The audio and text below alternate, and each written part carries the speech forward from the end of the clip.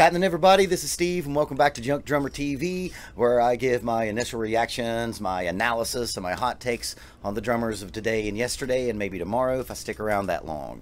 I am a professional drum teacher and a gigging musician. I have been for the last 20 years. Okay, everybody, we are now officially into the comment section suggestions, and of the last 7 videos that I have done, this guy is the most requested. We're going to be watching Gavin Harrison today. Much to the relief of some commenters, this will be a more traditional react video, because I don't know anything about Gavin Harrison. The only thing I know about him is he's British. He's a prog drummer. He plays with Spock's Beard and King Crimson and apparently Pineapple Thief. And I know those things because I looked him up on Wikipedia. So, you know, in full disclosure, I'm not a big, huge prog listener anymore. You know, I obviously love Rush and I love Yes. I really like Dream Theater's first record. Cringe as it is, I did listen to some Fate's Warning when I was younger, but I'm kind of a song fan. I'm not even sure if I like playing drums. I just really like playing songs, and drums are just the thing that I do to play those songs. So a lot of music that is just a lot of like drum Olympics for the sake of drum Olympics, I'm not big into. Now, that being said, I really do like King Crimson, and I guess maybe he's the guy that replaced Bill Bruford, who I do love. So with that being said, we're going to be listening to Gavin Harrison, and he's playing a track from a band called the Pineapple Thief, which apparently is a prog band from England. Thank you, Wikipedia. So let's get into it. Another Vic Firth video and their innuendo.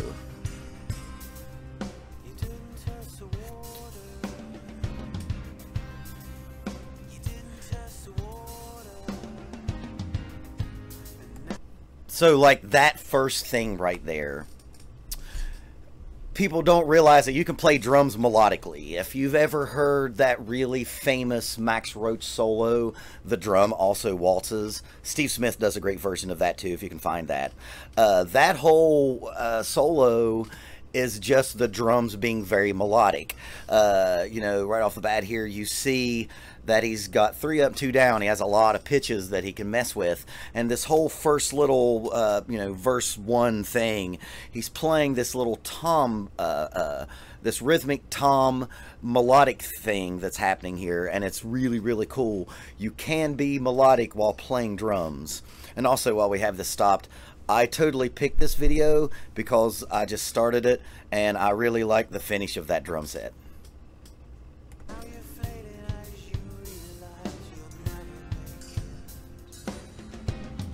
That thing, that's really melodic. You have like another melodic line going on in the song.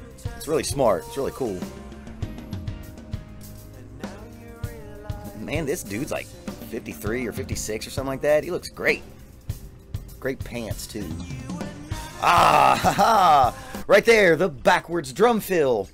I know our drum sets are set up you know, high to low, and that makes us have the tendency of doing what I call the NASCAR drum fill. Start your hands and turn right. Now, I'm obviously from the South, and I know that NASCAR turns left, but you know what I mean.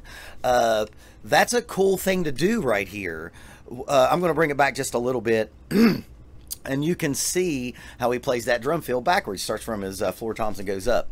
It's just another way to get out of the mundane commonalities that we can get into in playing drums.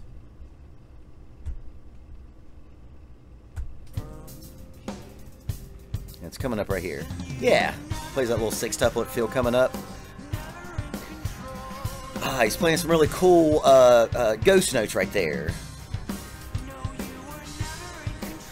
You know, a lot of our ghost notes can just kind of become the E's and the U's, you know, that stuff. But if you notice right here, this is going to be exactly what he's playing.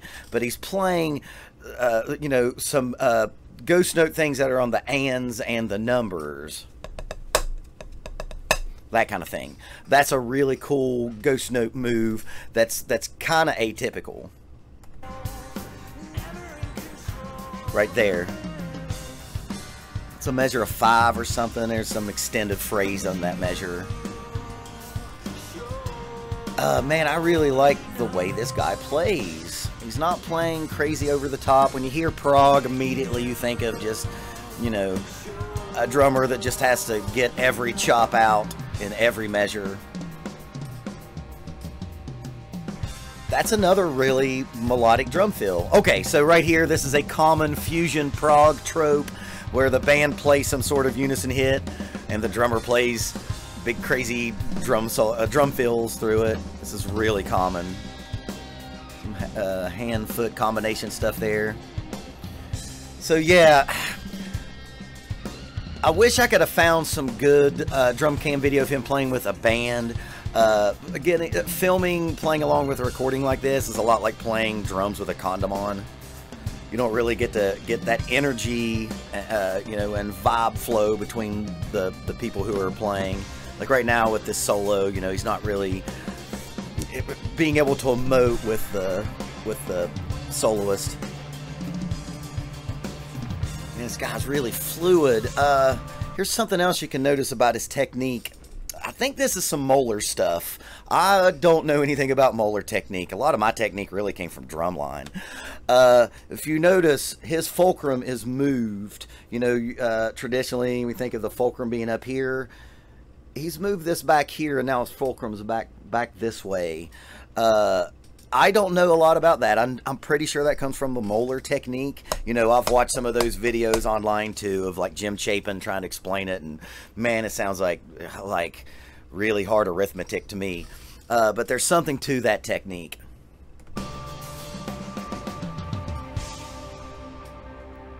Excellent pants.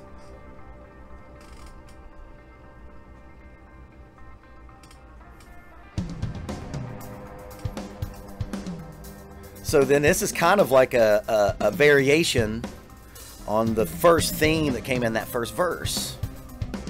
Now this band's really starting to sound proggy. Again, I don't know anything about Pineapple Thief. There's that backward drum fill again. Tendencies are a killer of creativity, and when you have that tendency of just going down the drums all the time, it can handcuff you creatively. Woo! Man, this dude's good, man.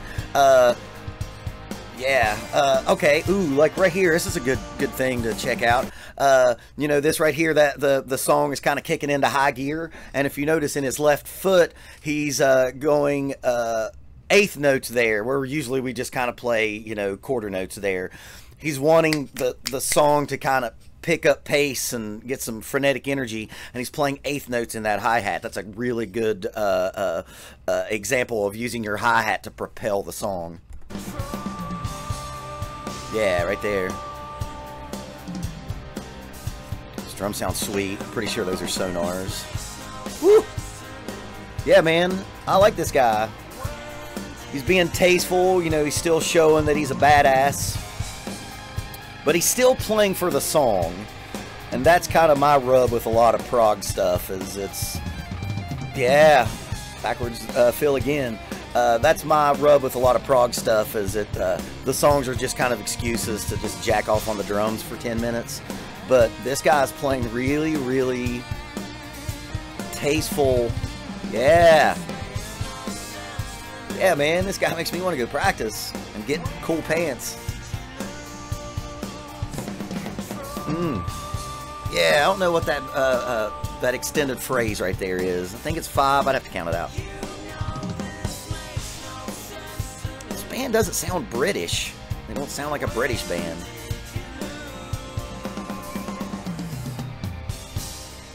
Yeah, man.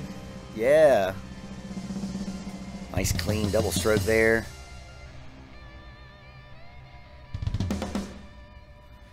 Okay, Gavin Harrison. Man, I'm cool with that. That was some real badass drumming with maybe the best sounding drum set that we've had on Junk Drummer TV so far. I play Premiere, but I'm a big fan of Sonar, and that makes me want to go spend way too much money on a Sonar drum set. Of course, I'll never be able to play it like that. Yeah, man, thanks to the YouTube commenters for turning me on to him. Obviously, I knew of him. You know, I read Modern Drummer magazine and, you know, other publications, and he's one of those new drum gods that's in all the ads. And, you know, he's a big-time clinician, which is a good way for that dude to make money because, let's be honest, there's not a lot of money in the prog scene these days. Not if there ever was. But, yeah, man, there's some cool shit to learn from this guy. Yeah, he's definitely playing Sonar. Those are those Sonar pedals down there. Yeah, man, check that dude out, Gavin Harrison. That's going to make me want to watch more of him. I want to see him in King Crimson. I'm a pretty big fan of King Crimson. I got to see them once when they were doing the double trio on stage. And again, I love Bill Bruford. Man, you can learn some things from Gavin Harrison. That dude is a wealth of knowledge. And the biggest thing, and I didn't get to talk about this before, is that dude has some real fat grooves. I would guess that guy's done a lot of session work with stuff outside of the prog world where it's more like song oriented and where the groove is the thing. That guy's got just real nice feel and touch and just all the things you want out of a good drummer. So yeah, man, Gavin Harrison, good on you.